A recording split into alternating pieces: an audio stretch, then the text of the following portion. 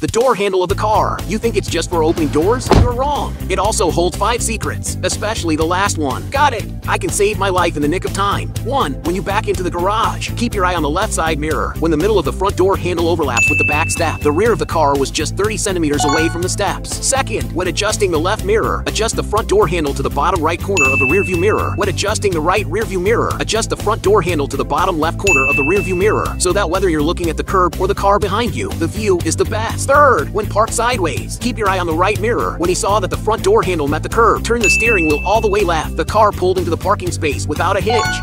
4. When you stop and there's a dead car right in front of you, keep your eyes on the door handle. When you can't see it, hit the brakes immediately. The distance is exactly 10 centimeters before opening the door and getting out of the car. Let's watch the door handles of the cars next to us. When the door handle is in line with our door bezel, how can you open the door without hitting the car next to you? Did you learn it? Pay attention to me and learn something about cars every day.